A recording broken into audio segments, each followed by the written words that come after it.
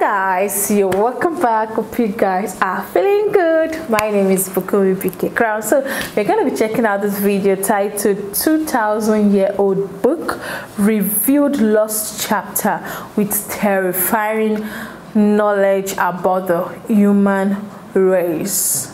Wow, let's check it out. Ancient Book of Enoch is a book that was quite popular during the first 700 years of church history, but then faded from sight. Nobody republished it. It disappeared until the Book of Enoch was rediscovered in the Ethiopian region of Abyssinia. Few historical writings arouse as much curiosity as the Book of Enoch, which has been described as forbidden from the Bible for unveiling profound truths about the mysteries of creation. It's a book filled with sensual fallen angels, violent giants, strange cosmology, and world-changing revelations. The Book of Enoch is an apocryphal Old Testament book about events that occurred a century before the birth and ministry of Jesus. Wow. Most Christian denominations do not consider this book to be divinely inspired scripture. At the end of the 4th century, the original manuscript disappeared. It was later discovered in Abyssinia, Ethiopia in 1773. Only the Ethiopian Christian sect includes the Book of Enoch in their scriptures. Today we show the startling revelations from the Book of Enoch that have been forbidden from the Bible. Who really is Enoch? Enoch was Adam's great-great-great-great-grandson and Noah's great-grandfather, who led a holy and faithful life to the Lord. According to the Bible, he also became the father of Methuselah, the person who lived the longest. He has had several offspring during his 3+ centuries on earth. Only 2 people in the Bible, Enoch and Elijah, appear to be carried directly to heaven without experiencing death. God takes him away after 365 years on earth, Genesis 5:24. Take appears to indicate snatched up or carried away, perhaps in the same way that God took away Elijah the prophet. He walked in faith throughout his life, and that made all the difference. Whatever happened, he trusted and obeyed God.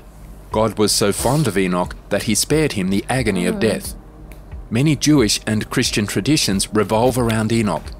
He was thought to be the author of the Book of Enoch and was also known as the Scribe of Judgment. Enoch is mentioned in the Gospel of Luke, the Epistle to the Hebrews, and the Epistle of Jude, the latter of which quotes from it. In the Catholic Church, Eastern Orthodoxy, and Oriental Orthodoxy, he is regarded as a saint. Enoch was a well-known preacher, and his sermon was one of God's judgments on humanity. His ministry was a forerunner to Noah's mission as a preacher of righteousness and builder of the ark. Given the world's level of immorality and ungodliness, it was amazing for a man to stand up and pronounce judgment on his neighbors. To learn much more about the mythical figure's background and the supernatural experiences he had, we must turn to the apocryphal books written by Enoch. Scrolls of the Dead Sea. At the end of 1946 or the beginning of 1947, some Bedouin boys were tending their goats and sheep near the ancient settlement of Qumran, which is located on the northwest coast of the Dead Sea and what is currently known as the West Bank. One of the young shepherds threw a rock into a cliff opening and was surprised to hear a shattering sound. Later, he and his companions entered the cave, where they discovered a collection of large clay jars, 7 of which contained leather and papyrus scrolls. The scrolls were purchased by an antiquities merchant and eventually wound up in the hands of several scholars who assessed the texts to be over 2,000 years old. Bedouin treasure seekers and archaeologists were alerted to the discovery. Tens of thousands of other scroll fragments were discovered in 10 adjoining caverns. They add up to between 800 and 900 texts. It was the Book of Enoch which is divided into 5 books: the Book of Watches, the Book of Parables, the Astronomical Book, the Dream Visions, and the Epistles of Enoch, with a total of 100 chapters. The Book of Enoch. The Book of Enoch is made up of several monumental works. They introduce Enoch to the major themes of rewards, punishment, the end of the world, and the Last Judgment. The first book, which contains chapters 6 to 36, is mostly about angels, the Tree of Life, Jerusalem, and the universe. The Watchers book narrates the account of fallen angels from Genesis 6:1-4, who seduced women, created the Nephilim, and taught sophisticated knowledge to humanity, eventually leading to the Great Flood and their annihilation. The term Nephilim refers to the fallen ones, who are characterized as huge people similar to giants. The link between God's sons and the Nephilim is interpreted in several ways. Some believe that the sons of God are fallen angels, and that the Nephilim are the progeny they had with human women. This viewpoint was described in the first book of Enoch, a non-canonical Jewish source, and it is still widely accepted. The first book of Enoch also mentions the Nephilim as giants, which seems to fit with beings of vast size. The apparent gigantism of the Nephilim is thought to be due to their supernatural origin, while some have contended that it is theologically problematic to suggest that angels or demons could physically breed with humans. A less supernatural interpretation claims that the Nephilim were simply men who strayed from holiness. Some theologians believe that the sons of God are the descendants of Seth, Adam's righteous son, and that the Nephilim were members of his family who rejected God. St. Augustine and other church fathers, as well as many Jewish theologians, supported this position, known as the Scythian view.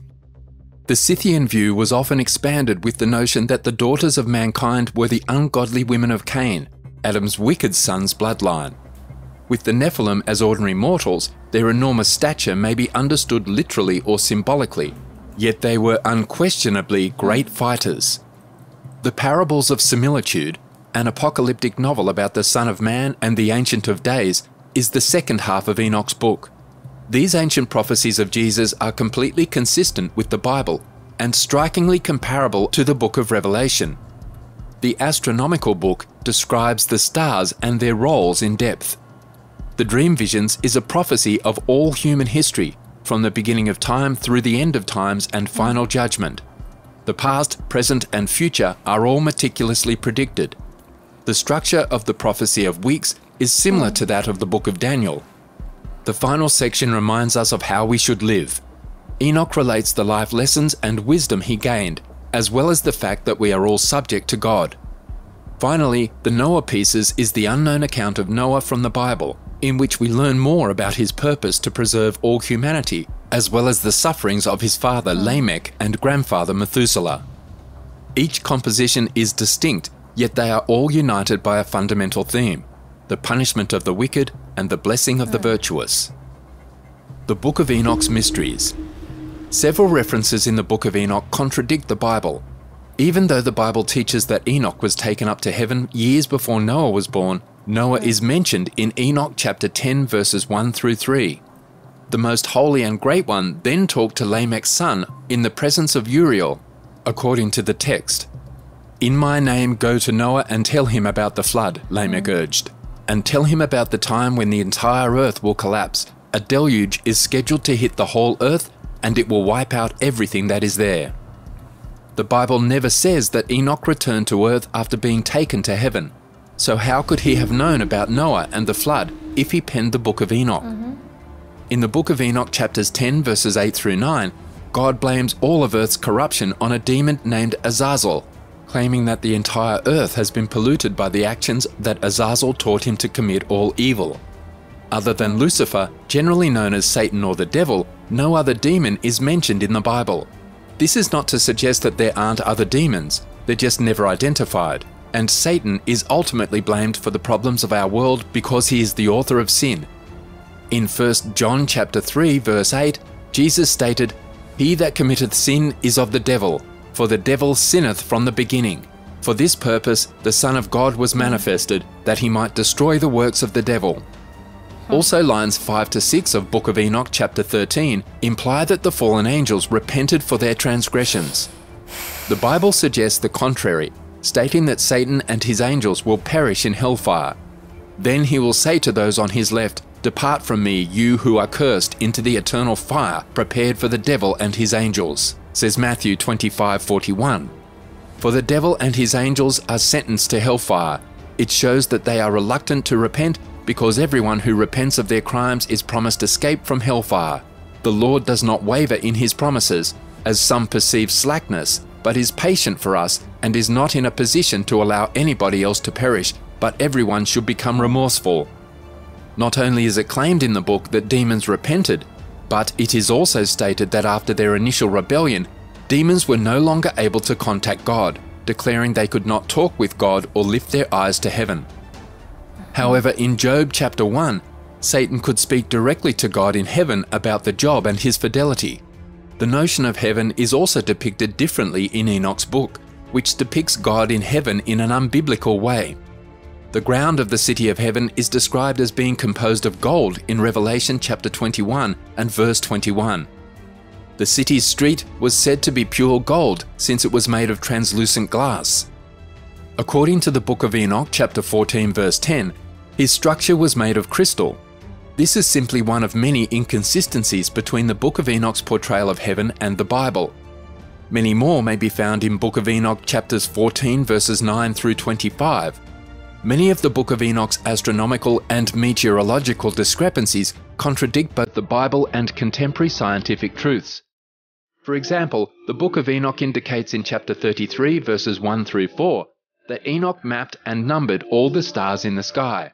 However, Jeremiah chapter 33 verse 22 states that counting the stars is physically impossible due to their vast number. Astronomers believe that the Milky Way alone contains around 100 million stars, in addition to millions upon millions of additional galaxies. Furthermore, in the book of Enoch chapter 41, the wind, snow, hail and moon all emanate from a wooden container in heaven. This is absurd, illogical and unbiblical. You may be beginning to see why the book of Enoch was not included in the Bible at this point. The book of Enoch has been described as both uplifting and touching. It is a pattern for all that has happened in the past, present and future from Genesis through the Son of Man, Jesus Christ, to the hidden day of judgment. The volume of Enoch contains practically the whole Bible in one book, but the essential question is why it is not included in the Bible. The book is intriguing to read, but it is crucial to remember that the first book of Enoch is not scripture. That is, God did not inspire the book. In numerous early church manuscripts, the text was mentioned in the apocryphal book of Baruch. It repeatedly contradicts the Bible. The book of Enoch belongs to a group of literature known as pseudepigrapha. This implies that the author is not who he claims to be, which makes sense given that the book of Enoch mentions Noah, and the Bible says that Enoch was taken to heaven before Noah. As a result, it's much more plausible that the book of Enoch was written afterwards by someone else who fraudulently claimed to be Enoch's original author. As a result, the book of Enoch is of little use to Christians seeking to acquire the gospel teachings. But Jude may have cited from it since it was well known at the time, and the part he quoted from included some inspiring truth that helped strengthen his case for the gospel. The genuine book of Enoch is referred to as the Ethiopic book of Enoch pseudepigraphal work, since the book of Enoch was written after Christ, who was seeking to gather what Enoch stated about his philosophy and teaching, which omits Methuselah based on oral history because the source is unreliable. It is believed that the book of Enoch did not survive among the books of the Bible. Let's hear what you think about the book of Enoch in the comments section. Wow, guys, wow. I'm just hearing some of this information for the first time. Maybe because it's not in the Bible. I never even thought about it, you know, the book of Enoch. Like he said, the man said it's full of negativity about the angels doing that, you know, the bad vibes and everything. Wow, a lot of information. A whole lot to digest from this whole video. But I really enjoy this man's point of view and let us understand how old the book was, and because of negativity that is in the book of Enoch, you know, they wiped it out. They didn't include it in the Bible. Enoch is the grandson of Adam. Wow. Thank you so much, guys, for watching. Don't forget to smash that subscribe button for more. Like, share and comment. I'll see you in the next one. Bye.